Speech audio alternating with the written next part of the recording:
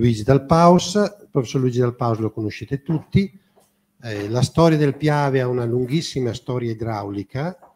Sul Piave hanno lavorato quelli che poi hanno costruito il grande istituto idraulico di Padova, dall'abate Poleni al Turazza, in epoca più moderna il Ghetti, e il degno successore che è il professor D'Alpaos, il quale ha pubblicato tantissimi studi scientifici, più di 150, molti di essi indirizzati al Piave. Non ultimo un suo libro scritto qualche anno fa, Un giorno, ospite inatteso, arrivò l'alluvione, con i suoi ricordi del 1966 e quello che accade in quell'occasione. Il professore ha anche fatto studi enormi sulla laguna di Venezia e ha pubblicato anche su di essa recentemente dei lavori sui problemi dell'evoluzione morfologica della laguna di Venezia. Professore, a lei, gli ho già portato via troppo tempo. Grazie. Mi sembra un po' esagerato quello che si è detto in questa mia presentazione. Sono, come dire, un lavoratore dell'idraulica, niente di più. Parlo di un argomento che mi è molto caro, forse si capirà anche da quello che dirò che sono bellunese, eppur essendo andato a vivere lontano dal mio paese dove sono nato, insomma a questa terra sono sempre rimasto legato, profondamente legato. Le acque del Piave. Le acque del Piave sono acque che sanno essere a volte minacciose e pericolose e ovviamente, come è anche stato detto, sono acque benefiche per le molte situazioni in cui il Piave con le sue acque aiuta la vita di tutti. Per questo io credo che queste acque devono essere governate con saggezza e con sapienza. Io non so se sono state governate con sapienza, ne voglio pronunciarmi su questo. Sicuramente, almeno per gli anni della mia vita, posso dire che di saggezza non ce n'è stata molta. Forse si poteva da questo punto di vista fare meglio. Quali sono i problemi da affrontare nel caso di questo fiume? Sono, direi, ormai noti a tutti perché ne stiamo parlando da almeno 50 anni. Però le soluzioni sono ancora lontane. Da una parte bisogna rendersi conto che abbiamo grossi problemi per quanto riguarda la difesa contro le conseguenze degli eventi estremi che possono condensarsi in questi 3 punti che sono la regimazione dei processi di trasporto solido e del materiale galleggiante che la corrente convoglia in misura straordinaria quando ci sono le piene. Poi ci sono i processi di trasporto di massa. Molte delle situazioni che noi abbiamo patito in montagna per quanto riguarda il contenimento delle acque del reticolo idrografico sono dovuti a questo fatto, cioè a questo fenomeno che si chiama trasporto di massa, per cui un alveo viene sbarrato dal materiale magari convogliato da una frana, c'è un accumulo d'acqua a tergo di questo sbarramento provvisorio, poi lo sbarramento parte e in quel momento sono messi in gioco portate che sono di ordini di grandezza diversi da quelli anche delle massime piene che magari possono transitare in quella sezione. E poi da qualche tempo a questa parte, ma questo è un fenomeno che è sempre esistito, abbiamo anche il problema delle colate detritiche e diciamo che queste ci sono sempre state, ma forse le conseguenze che noi vediamo sono dovute a scelte, direi, poco oculate nella pianificazione territoriale.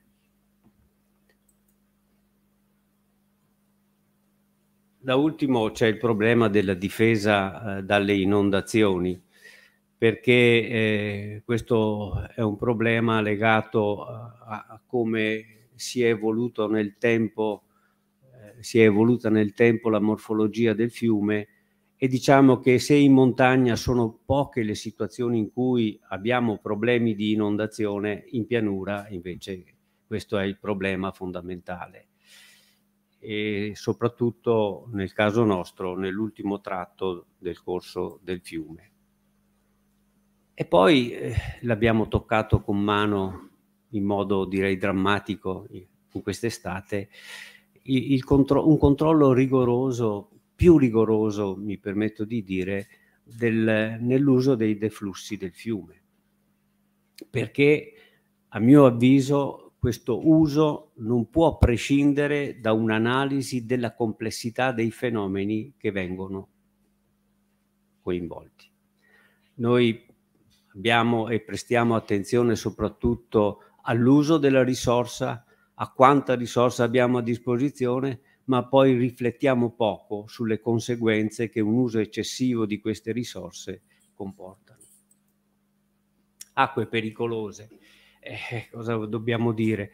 Il 66, la piena del 66 ha messo in evidenza i grossi problemi di questo fiume, ma anche di quasi tutti, anzi non quasi, di tutti i fiumi veneti, i grandi fiumi veneti.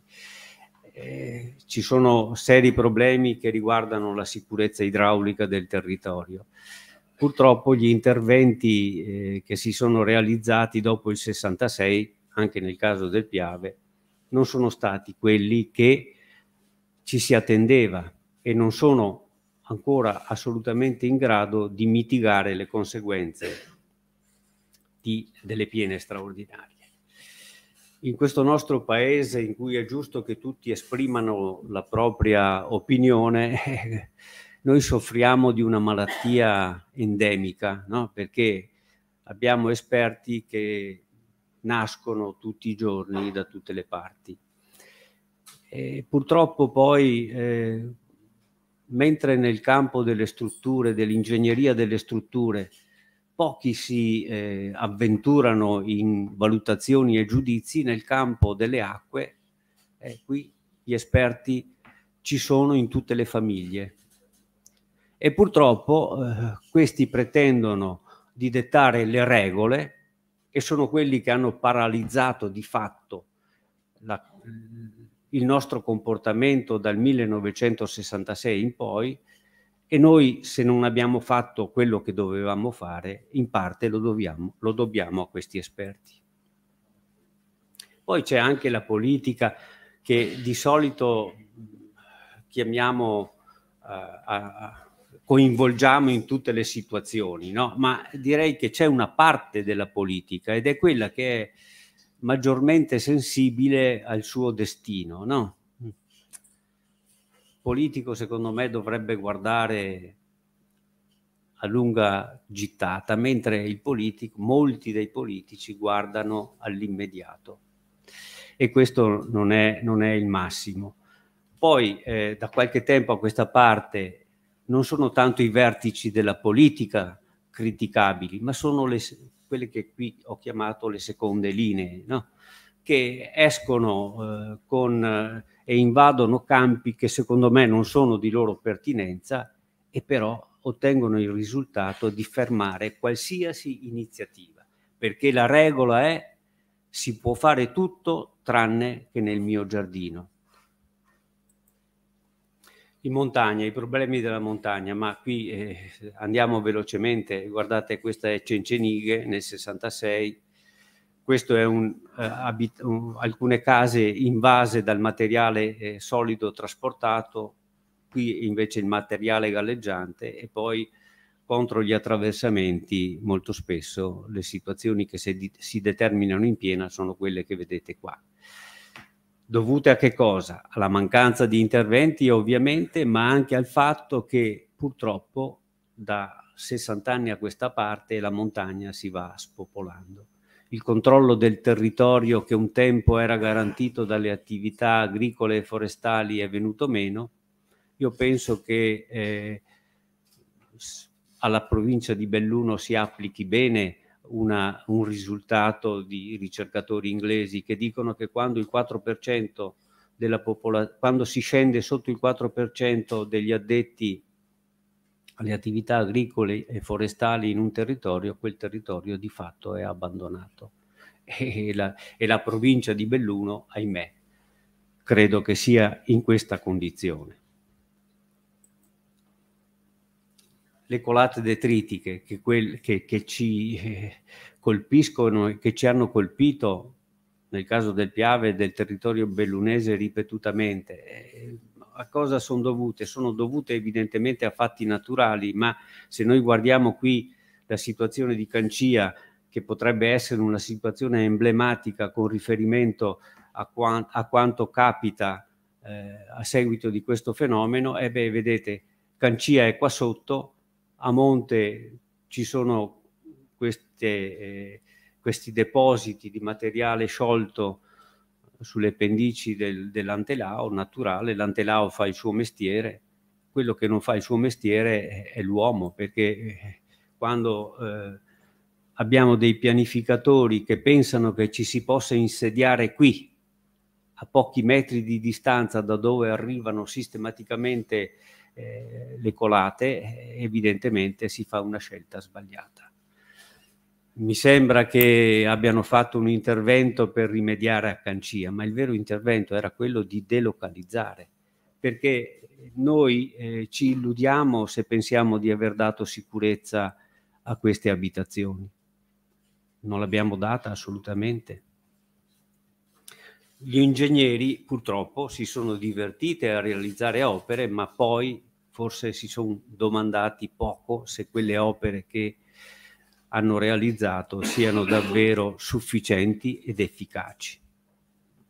Se uno ha visto come si muove una colata detritica, alza le mani e dice: da qua bisogna stare lontani. I problemi della pianura. I problemi della pianura sono legati fondamentalmente al fatto che il tratto canalizzato del Piave è inadeguato rispetto alle portate massime che possono venire da monte. Le esondazioni sono quindi inevitabili e nel caso del Piave incominciano già in provincia di Treviso e poi a valle di Ponte di Piave e fino alla foce è territorio minato perché è tutto esposto al pericolo di sormonti e quindi di cedimenti arginali. C'è quindi la necessità di attuare con urgenza degli interventi di mitigazione, perché a valle di Nervesa noi dovremmo non lasciare andare in Piave portate superiori, secondo me, ai 3.000 metri cubi secondo. Questo come si fa? Si potrebbe, uno dice, alziamo le arginature, ma guardate, le arginature del Piave sono già troppo alte, secondo me. E siccome sono state costruite nel tempo con tecniche e materiali non sempre adatti, diciamo che sono una mina vagante. Molto meglio, e questo è stato anche il suggerimento della Commissione De Marchi, abbandonare questo indirizzo di sistemazione e tentare invece di adeguare alle capacità di portata dei tratti terminali dei nostri corsi d'acqua. È un problema generale questo nel Veneto, ma direi in Italia, tentare di adeguare alle capacità di portata di questi tratti le portate massime che entrano da monte. E questo si può fare attraverso la realizzazione di una trattenuta temporanea dei colmi di piena entro invasi appositamente predisposti. Nel caso del Piave, perché poi gli esperti che parlano forse questo numero l'hanno dimenticato, nel caso del Piave bisognerebbe trattenere 80-90 milioni di metri cubi. Questo è il caso della piena del 66 che noi non possiamo dimenticare e allontanare perché ci fa comodo. Quello è il nostro punto di riferimento e rispetto a quello dobbiamo commisurare i nostri interventi. Qual è la piena del 66? Molto velocemente, vedete, all'uscita dal bacino montano del Piave a Nervesa circa 5.000 metri cubi secondo, ma se a valle non ne possono andare più di 3.000, è evidente che le esondazioni sono consistenti e cospicue. Le si vede in questa serie di diagrammi che rappresentano le onde di piena calcolate in diverse sezioni, andando da Nervesa al mare, e si vede che a un certo momento questi colmi di piena sono abbattuti perché ci sono le esondazioni. Quello che non fa l'uomo lo fa la natura. La soluzione, quale soluzione? La Commissione De Marchi ha scritto circa 5.000 pagine. Qualcuno la cita, ma forse anche molti fra questi che la citano non hanno mai letto davvero quelle 5.000 pagine. Forse basterebbe leggere anche solo la relazione finale del professor De Marchi. Nel caso del Piave la proposta fu di realizzare a falsè un invaso capace di trattenere 90 milioni di metri cubi. Era un invaso che aveva però qualche problema, perché vedete qui, per difendere Fontigo e Sernaglia portando l'invaso a quota 115 bisognava costruire delle arginature, ed è ovvio che alla gente che vive da quelle parti, insomma, che era abituata a vedere il Piave scorrere giù basso, averlo sopra la testa crea qualche fastidio. Quindi forse più che demonizzare la soluzione bisognava riflettere un po'. Devo dire che, avendo vissuto questa situazione, perché mi sono laureato subito dopo, il 66, nel 67, quello che ho visto è tutti zitti per almeno una decina d'anni, no? Poi invece sono incominciati i distinguo, le prese di posizione e appunto le nuove soluzioni. E tra le nuove soluzioni la prima che fu proposta fu quella di realizzare questa serie di casse di espansione sulle grave di Papadopoli, canalizzando il fiume. Ma era una soluzione, direi, forse un po' birichina, perché era forse anche finalizzata certamente a trattenere le piene, ma a scavare circa 12 milioni di metri cubi di ghiaia. E allora la ghiaia era l'oro bianco. Adesso la ghiaia te la devi tenere e ti crea problemi, ma allora era, come dire, un modo per avere una miniera a disposizione nella quale avventurarsi. Poi sono venute avanti altre proposte, come le casse di espansione a Ponte di Piave, questo in occasione della proposta del PAI fatta dall'Autorità di Bacino. E le casse di espansione a Ponte di Piave, secondo me, non sono proprio il massimo, perché innanzitutto non difendono la parte che sta a monte di Ponte di Piave e che è storicamente soggetta a esondazione. Poi, per quanto riguarda la soluzione di Ponte di Piave, sono circa 38 milioni di metri cubi che possono essere trattenuti. Non è sufficiente. Se la Commissione De Marchi ha valutato in 90 milioni di metri cubi il volume che bisognerebbe trattenere per una piena come quella del 66 e tu ne vuoi trattenere solo 38, allora questa deve essere affiancata da altre soluzioni. E poi, secondo me, questa soluzione incrementa il rischio idraulico. C'è confusione fra rischio e pericolosità. Il rischio idraulico, perché se una di queste strutture cede, gli abitati che stanno attorno al Piave in questa zona e anche più a valle sono evidentemente esposti a un grave pericolo. Non mi sembra una buona soluzione questa. Comunque è una delle soluzioni grazie alle quali la diga di Falzè ha avuto la sua croce e dovrebbe essere morta secondo l'allora Autorità di Bacino. Io penso che sia una decisione improvvida, cercherò di farvi capire perché. Accanto appunto a queste casse di espansione, la proposta che è contenuta nel PAI è di realizzare a monte altre casse di espansione, in particolare di occupare le Grave di Ciano con una cassa di espansione che potrebbe essere capace di trattenere circa 40 milioni di metri cubi. Qui vedete un ingrandimento, no? Questa è la zona delle casse di espansione. Però questo ha suscitato anche recentemente, no, delle prese di posizione. Io dico sempre, quando si parla di un problema, prima bisognerebbe informarsi di quello che hanno detto gli altri, di quello che hanno fatto gli altri. Invece qua questi esperti non hanno bisogno. Dentro di loro c'è tutto e quindi quello che loro dicono è il tutto. Non è affatto il tutto. Nel caso specifico gli oppositori alle casse di espansione sulle Grave di Ciano non dico che non conoscono la storia del Piave, perché conoscere la storia del Piave comporta impegno e questi di impegno non ne vogliono dare in questa direzione, ma almeno la cronaca.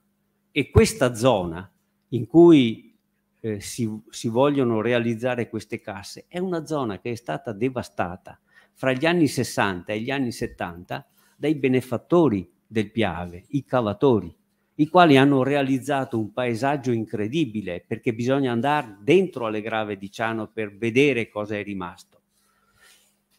Allora, se questo è diciamo un bene naturale da difendere, si resta un po' con i denti sollevati, perché insomma vuol dire che l'uomo è un benefattore della natura. Invece secondo me l'uomo tende a distruggere quello che la natura propone. Allora forse meglio di tutto sarebbe quello di affiancare alle Grave di Ciano, al serbatoio, alle casse di espansione delle Grave di Ciano, un serbatoio a falsè a quota più ridotta.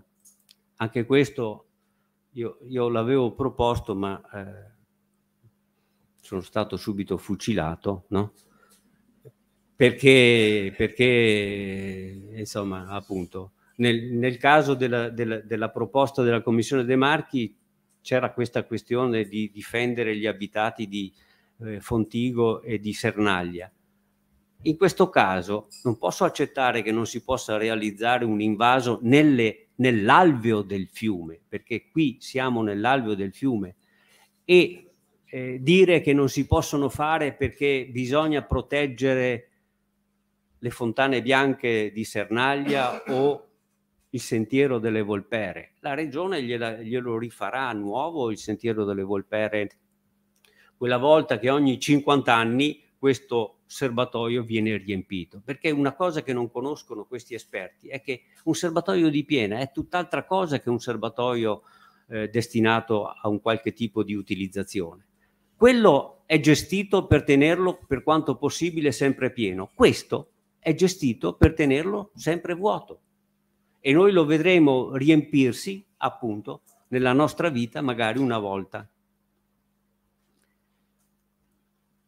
Acque benefiche, qui è un punto dolente. Io non voglio assolutamente essere polemico, voglio però cercare di sollecitare chi ha la competenza di riflettere un po' di più sulla situazione attuale, perché la situazione attuale a me sembra, dal punto di vista dell'utilizzazione, eccessiva. Ci sono quelli che dicono ma noi le utilizziamo da sempre. Sì, da sempre, ma poi da questo momento in poi le utilizzi in modo diverso. Purtroppo le portate utilizzate del fiume sono andate progressivamente crescendo nel tempo. Sono mancati di fatto i controlli, nessuno ha controllato nessuno. I controllori, per quanto ho potuto vedere leggendo la storia delle concessioni del Piave, diciamo che si sono dimostrati soprattutto desiderosi di non scontentare i potenti che chiedevano. Qui ho scritto accontentare le voglie ingorde, è il Sabadino che parla così delle voglie ingorde degli uomini nel caso della laguna di Venezia, ma nel caso del Piave è la stessa cosa. E in questo concedere continuamente si è perso di vista un fatto fondamentale, perché non solo non si sono controllati i disciplinari e il rispetto dei disciplinari. Assolutamente violato, almeno nel passato, ma non si è neanche mai tenuto conto che il fiume dovrebbe anche continuare a vivere a valle delle nostre utilizzazioni. Guardate qui la scalata inarrestabile alle risorse del fiume, no? Protagonista assoluto nella prima parte del secolo scorso, la Sade e i suoi danti causa. Contendenti, ma solo iniziali, i consorzi di bonifica irrigui della pianura, perché poi diciamo che hanno trovato modo di non litigare più fra di loro. Assenti ovviamente e assolutamente ciechi i controllori. E purtroppo i controllori, non solo quelli locali, che hanno la loro responsabilità, ma anche il massimo organo tecnico dello Stato, il Consiglio, il cosiddetto Consiglio Superiore dei Lavori Pubblici, che se noi confrontiamo questo organismo con gli organismi che hanno in altri Stati, capiamo subito che il nostro di Consiglio ha qualcosa che non funziona. E basta leggere la storia delle concessioni idroelettriche per capire quanto poco funzionasse questo Consiglio Superiore, perché che un Consiglio Superiore abbia necessità nell'esprimere le sue valutazioni, di prendere di brutto, quando ancora non esisteva il copia e incolla, frasi e periodi interi del richiedente e riportarli nel suo documento di approvazione, e dico, non solo non sei preparato, ma non hai neanche capacità di scrivere, perché almeno fa una parafrasi di quello che ti chiede l'onnipotente, in quel caso Sade.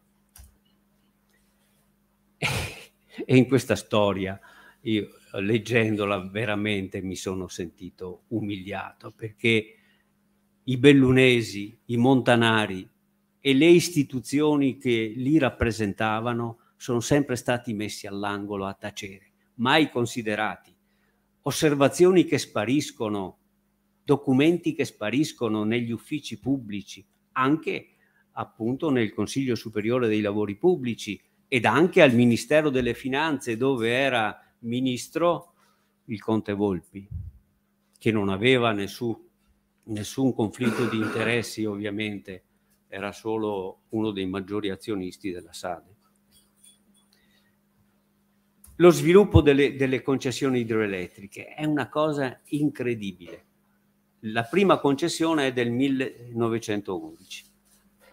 La società Cellina, che poi fu assorbita dalla Sade, chiede di poter utilizzare 1,5 metri cubi secondo delle acque del lago di Santa Croce e del suo bacino e 6 metri cubi secondo del Piave. Si oppongono ovviamente la provincia di Belluno e il comune di Belluno e alla fine, dopo alcuni anni, arrivano ad approvare l'utilizzazione di 3 metri cubi secondo di acque dal lago di Santa Croce, ma di non far derivare niente dal Piave. I 6 metri cubi secondo quindi non vengono concessi. Qualche anno dopo, il 1911, anzi, quella domanda di concessione per 6 metri cubi secondo di acque del Piave da derivare a Soverzene viene ritirata. Questo è importante per quello che capiterà dopo.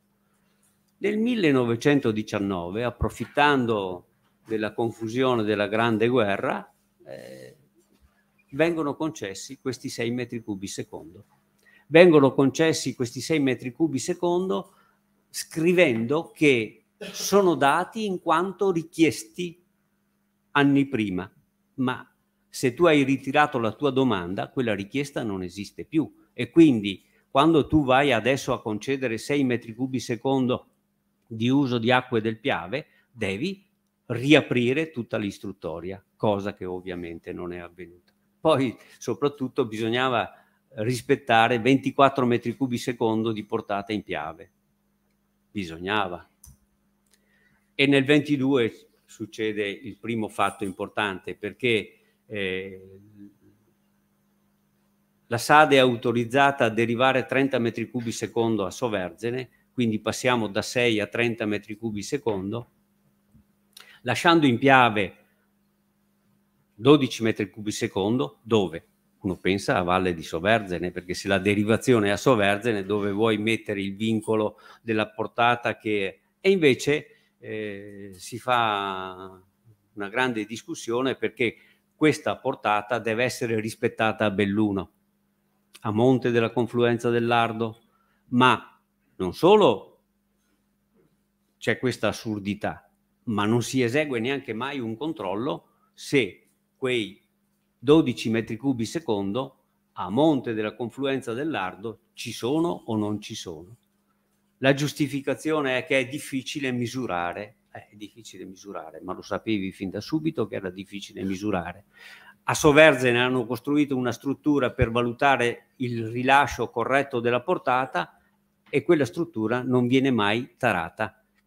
Quindi in buona sostanza c'è un periodo in cui la SADE fa quello che più gli piace. Il podestà di Belluno, poveretto, si lamenta anche, no? Ma evidentemente dove c'è chi è più potente, chi potente non è, deve star zitto. Poi nel 37, tra il 37 e il 42, ci sono richieste per incrementare ulteriormente la derivazione a Soverzene, passando a 37 metri cubi secondo e poi addirittura a 41,6 metri cubi secondo. Però la guerra fa sì che tutto si fermi. Dopo la stasi della guerra, la SADE riesce innanzitutto a eliminare i suoi contendenti nel campo dell'utilizzazione idroelettrica e poi, molto abilmente, arriva a un accordo con i consorzi irrigui della pianura che fino a quel momento avevano anche loro da obiettare, non c'era solo il comune di Belluno o la provincia di Belluno. Sta di fatto che nel 1949 la SADE richiede che gli siano dati a Soverzene ulteriori 11,6 metri cubi secondo e il genio civile di Belluno, per premiare la SADE, dice no dai, te ne diamo 12,5 che va meglio, è un numero più facile da ricordare. E il Consiglio Superiore dei Lavori Pubblici approva e mette il bollo tondo su questa richiesta. Con quale vincolo? Solo con il vincolo di dare al Consorzio Canale della Vittoria le portate che richiedeva attraverso la costruzione di un canale di collegamento fra la centrale di Castelletto e Nervesa. Quindi il canale della Vittoria è tolto di mezzo, non obietta più, e non obietta più neanche il Consorzio di Pederobba, perché il Consorzio di Pederobba viene accontentato dicendo faremo il serbatoio del MIS e porteremo al MIS anche le acque del Cordevole e perciò non ci saranno problemi dal punto di vista irriguo. E poi è anche approvata, e questa è la cosa, come dire, che poi su Belluno, o meglio sull'Ungarone, e anche ovviamente su Belluno è pesata di più, è approvato di realizzare il cosiddetto grande Vajont, cioè portare il Vajont a quota 722,50. Un primo commento. Se uno legge questi documenti vede che l'ingordigia della SADE non fa neanche tempo di manifestarsi che è subito accontentata. E la SADE ottiene un grande obiettivo. Qua bisognerebbe anche correggere i libri di geografia, perché il Piave non nasce alle pendici del Peralba e muore nell'Adriatico. C'è un Piave che nasce alle pendici del Peralba, ma il Piave di Visdende e il Piave di Sappada muoiono a Soverzene. Da Soverzene al mare c'è un altro corso d'acqua che noi chiamiamo Piave, ma forse che bisognerebbe chiamare Piave secondo, Piave figliuolo, non so cosa, perché a valle di Soverzene restano i contributi del bacino che è a valle di quella sezione. Il Piave, quello che nasce sul Peralba, è allontanato attraverso il lago di Santa Croce e la valle di Fadalto verso il Livenza, ed è a Livenza che vanno le acque del Piave. con conseguenze che sono state piuttosto pesanti. I consorzi di bonifica ovviamente dagli anni 50 in poi sono contenti perché vanno d'amore d'accordo con la SADE prima e con l'Enel dopo. Le genti della montagna, che pure protestano, sono messe a tacere, fanno scomparire i documenti di opposizione dagli uffici, le domande ovviamente restano sempre disattese e senza risposta.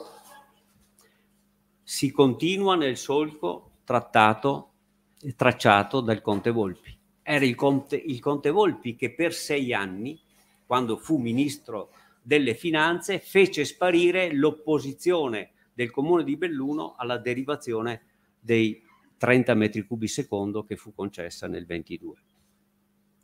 Di più, ai bellunesi, ai montanari resta comunque un compito, ed è quello di vedere riempire e vuotare i serbatoi realizzati in montagna nel frattempo a seconda delle esigenze solo a seconda delle esigenze dei grandi utilizzatori. Ovviamente anche qua i controllori, non si sa cosa controllino. Adesso vi voglio far vedere un esempio assurdo. È un vizietto questo perpetuo.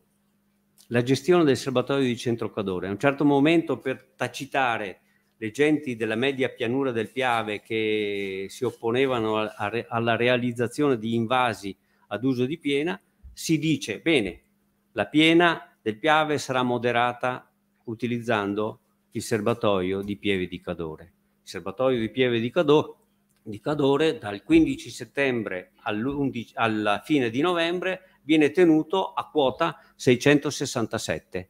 L'invaso che resta al di sopra di questa quota è a disposizione per moderare le piene. Ora guardate questi grafici, che sono grafici forniti dall'Enel. Vedete che noi in questo periodo che va dal 2007 al 2014, durante questi mesi fatidici, abbiamo livelli che sono sempre superiori a 667. Quindi significa che questo provvedimento non è stato assolutamente efficace, non è stato assolutamente considerato. Il gestore, io immagino perché vedete, fra quota 667 e quota 677 circa, che è la quota di imposta delle paratoie dello scarico di superficie, qui per tenere basso il lago bisogna agire sugli scarichi di fondo. E forse, io non lo so, forse è difficile esercire gli scarichi di fondo, no? Perché corri il rischio di aprirli e di non essere più capace di chiuderli. Però allora questo bisogna dire, e perciò fissare una quota minima 667, se io non posso manovrare correttamente gli scarichi, è assolutamente inutile. Ma vedete che anche quando si supera 676,90, cioè quando siamo nella possibilità di far entrare in funzione lo scarico di superficie, insomma, magari verrà manovrato, ma i livelli vanno ben sopra questa quota, arrivano addirittura in alcuni casi prossimi alla quota di massimo invaso. Allora questo è un provvedimento, come è già stato detto, che non ha nessuna efficacia. Quindi è un provvedimento da abolire, da ritirare. È inutile che dica che nella commissione De Marchi è come dire, certificato per la prima volta che i serbatoi idroelettrici, per le loro caratteristiche, non sono assolutamente adatti a esercitare nessun ruolo nel campo della difesa dalle piene. Allora, vogliamo prendere atto di questo oppure no? O ci inventiamo noi delle regolette che non hanno né capo né coda? Guardate la gestione di 2 eventi, 2 pienette. Questa è una prima piena in cui la curva in verde rappresenta l'andamento delle portate in arrivo, mentre la curva in rosso rappresenta le portate scaricate. In blu invece vediamo l'andamento dei livelli.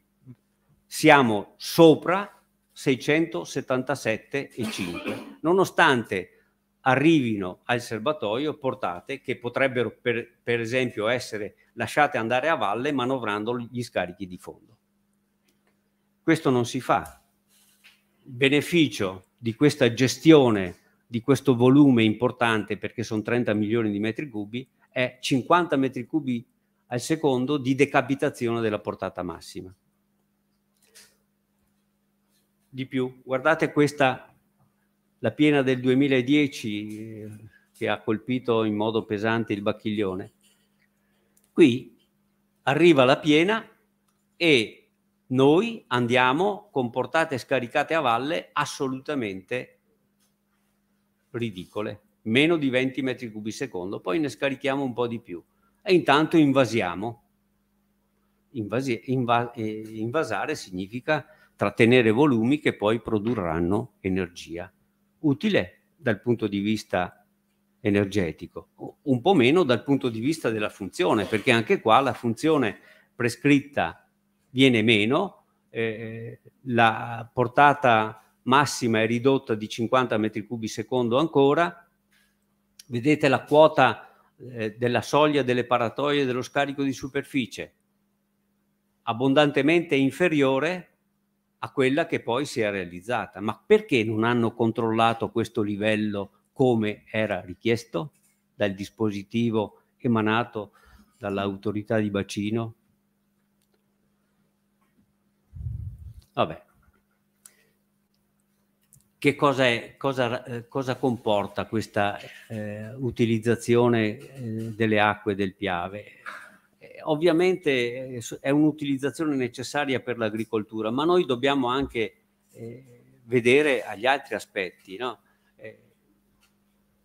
Le opere che abbiamo realizzato per consentire le utilizzazioni che sono in atto non riducono affatto i colmi di piena, quindi quei serbatoi è come se non esistessero durante gli eventi estremi.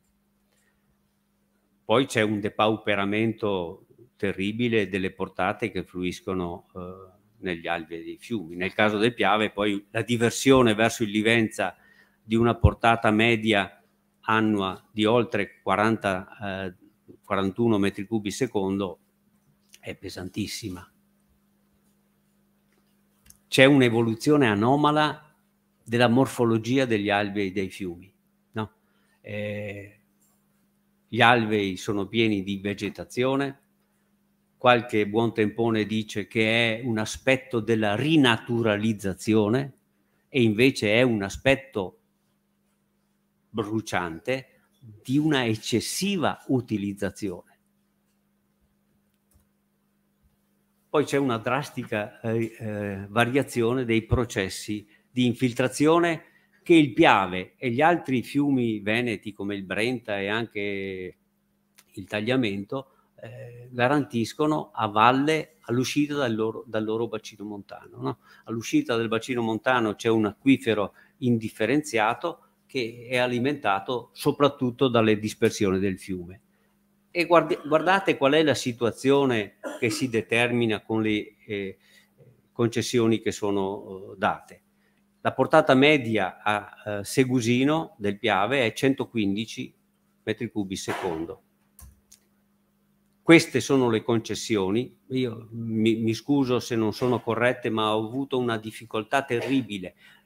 Ho trovato i disciplinari dell'Enel con grande fatica, non ho trovato nessun disciplinare che riguarda le concessioni dei consorzi. Magari ci sono, ma no, ho cercato male. Qual è il totale delle portate utilizzate? 98 metri cubi secondo. 98 metri cubi secondo in media contro 115. Sono due numeri che sono troppo vicini e che dicono che forse facciamo un uso eccessivo delle acque del fiume. E infatti, guardate qua, questi sono al variare dell'abbondanza delle acque nel fiume, vediamo quali sono gli andamenti delle portate medie mensili e li confrontiamo con quella che è la portata che dovrebbe essere garantita nel periodo estivo, che è questa parte evidenziata in giallo, no? Qui è fondamentale l'intervento dei serbatoi. Se noi prendiamo un anno relativamente scarso come può essere questo con l'etichetta 75%, dobbiamo dare in questo periodo anche 33 metri cubi secondo per poter soddisfare le richieste irrigue, ovviamente vuotando i serbatoi della montagna. Ma quando ci va male, e siamo in un anno particolarmente scarso, addirittura dobbiamo arrivare a punte che sfiorano i 50 metri cubi secondo. Allora si capisce bene perché in montagna d'estate alla fine noi dobbiamo sopportare che i livelli nei serbatoi scendano paurosamente rispetto alla normalità. E qui è una domanda che faccio alla quale mi piacerebbe sentire la risposta. Guardate, queste sono la variazione negli anni delle utilizzazioni delle acque del Piave nei diversi mesi. Negli anni 20 si utilizzavano mediamente 40 metri cubi secondo, poi negli anni 50 siamo saliti a 80 metri cubi secondo perché è il periodo in cui si costruiscono i serbatoi. Quello che è paradossale è che le concessioni vengono anche date prima che i serbatoi siano realizzati. E poi, questa è la domanda che pongo, dagli anni 60, dal 1960, le portate derivate in concessione salgono da 80 a 98 metri cubi secondo. Io non ho trovato qual è il motivo di questo incremento. Ho solo fatto un'ipotesi da molto tempo, però nessuno mi ha mai risposto. E la domanda la faccio ancora qua. Ma questi ulteriori 18 metri cubi secondo di acque derivate dal Piave sono stati concessi perché proprio in quegli anni da una parte si finiva il serbatoio del MIS e dall'altra era addirittura d'arrivo, diciamo così, il serbatoio del Vajont, capace di 150 milioni di metri cubi e capace di regolare in forma pluriennale i deflussi del fiume. È questo il motivo? Perché se è questo il motivo, resta quanto si può dare avendo realizzato il serbatoio del MIS, mi pare 4 metri cubi secondo. Ma non si può dare quello che noi imputavamo alla presenza del serbatoio del Vajont.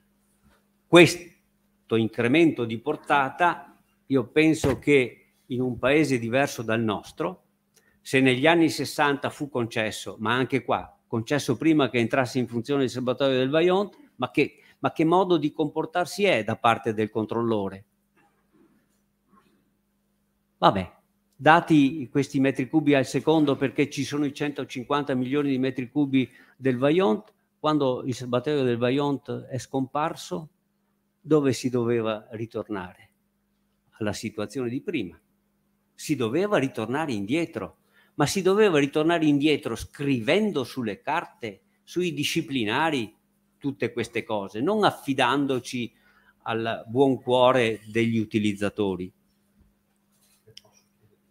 Ho finito, mi scuso. La carta morfologica del Piave, che, assessore, si potrebbe regalare, secondo me, alla signora sindaco di Crocetta del Montello. Questa è la carta morfologica del Piave costruita sulla base dei rilievi aerofotogrammetrici disponibili. Il primo rilievo è quello del volo GAI 1954, quindi è dal 54 ad oggi in pratica. E voi vedete di quanto si è ridotto lo spazio disponibile per il fiume rispetto al passato. Nel passato queste varici erano ghiaie, perché uno può andare a vedere le fotografie prese durante la prima grande guerra e vede che ci sono ghiaie senza un arbusto in alveo. In particolare le grave di Ciano, dove si vorrebbero realizzare le casse di espansione che sono difese con i denti da chi vive in quelle zone, le grave di Ciano sono in realtà il risultato di un rimaneggiamento delle ghiaie ad opera dell'uomo che ha comportato l'asportazione di grandi quantità di materiale. Questo è il fiume Piave a cavallo di Saletto. La situazione era nel 1910 questa, un alveo molto ampio, pluricursale, come è tipico di tutti i corsi d'acqua che hanno un alveo ghiaioso e che hanno pendenze importanti, e questo invece è quello che noi deduciamo verso la fine del Novecento, un alveo molto più ristretto, un cambiamento drastico della morfologia del fiume, non più a rami intrecciati come prima, ma sostanzialmente un corso che è unicursale, effetto della riduzione delle portate che fluiscono in alveo. Questo è l'acquifero indifferenziato, che ha un'importanza fondamentale, perché è dall'acquifero indifferenziato che traggono alimentazione tutte le falde in pressione della pianura. Se noi depauperiamo le acque che fluiscono a valle di Nervesa, diamo un colpo importante all'alimentazione delle falde sotterranee. Questa è un'indagine che mette in evidenza come a valle di Nervesa è il fiume che alimenta le falde, lo si vede dall'andamento di queste linee in rosso che sono le linee isofreatiche, e fino a Cimadolmo, grosso modo, il Piave disperde, poi da Cimadolmo in poi il Piave invece è alimentato dalle falde circostanti. Questo è uno studio del 72, ma è possibile che non sia mai stato ripetuto?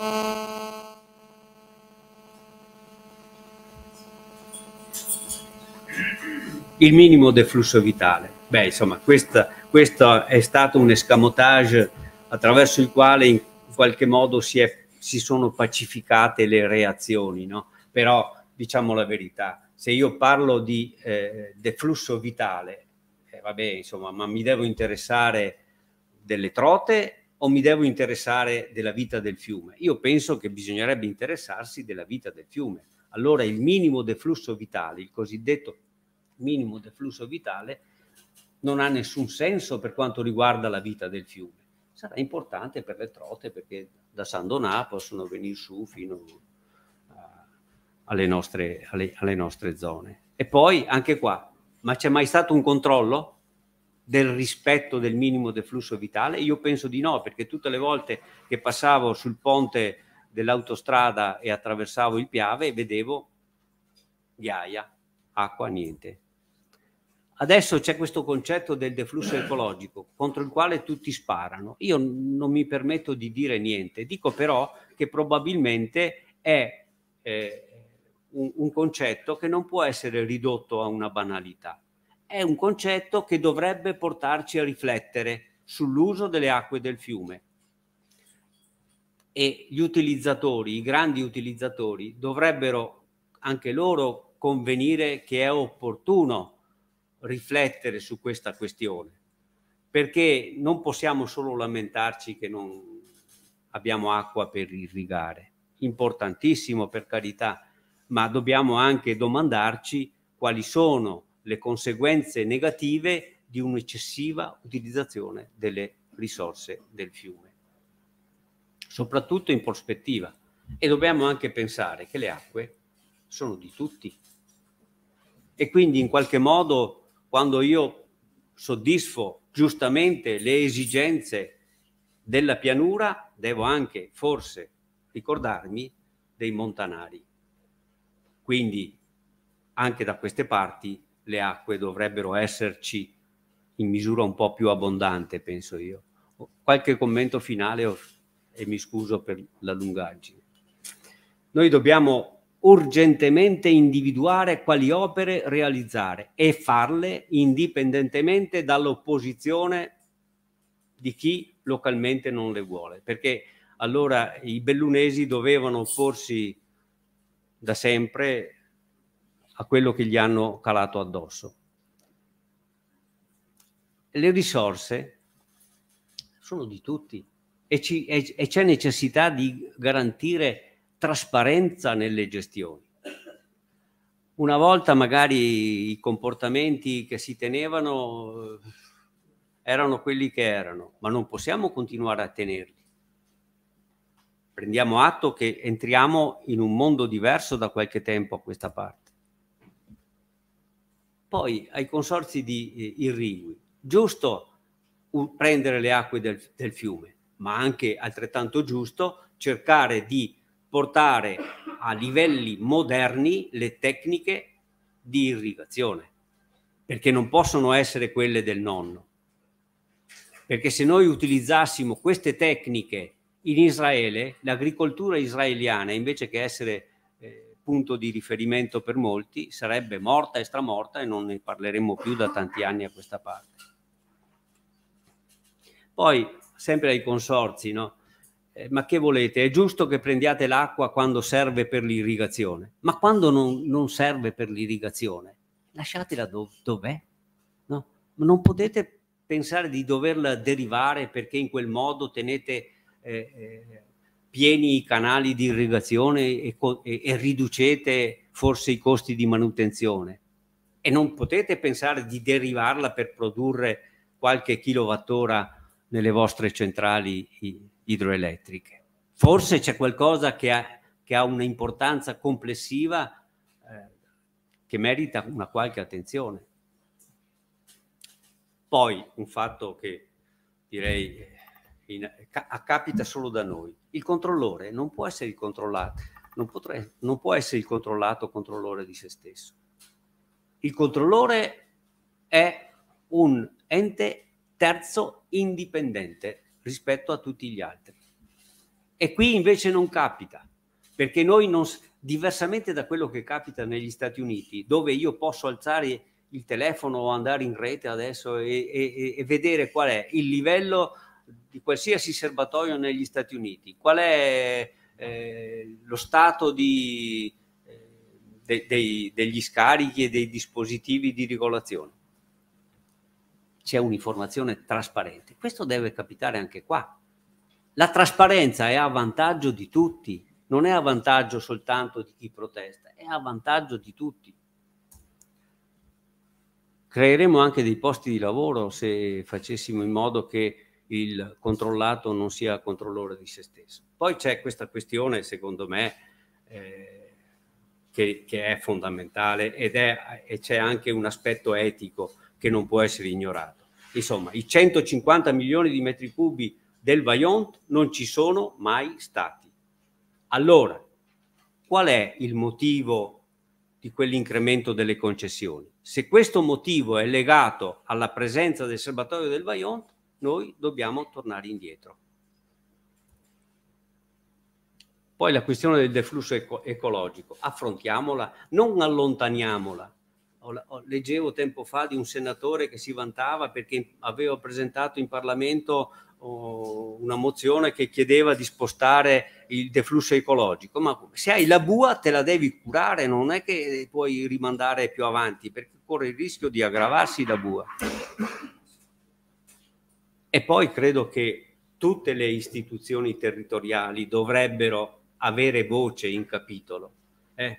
Nel caso specifico, a questi montanari che sono rimasti qua e continuano a rimanere qui nonostante tutto, perché bisogna dire questo, nonostante tutto, e insomma, almeno ascoltate quali sono le loro esigenze, perché se si sente dire ma è capitato questo perché allora c'era il fascismo, ma il fascismo non c'è più da 60 anni, 70 anni a questa parte e noi continuiamo nello stesso modo, allora non era il fascismo, è la mentalità probabilmente da cambiare. Grazie, scusatemi.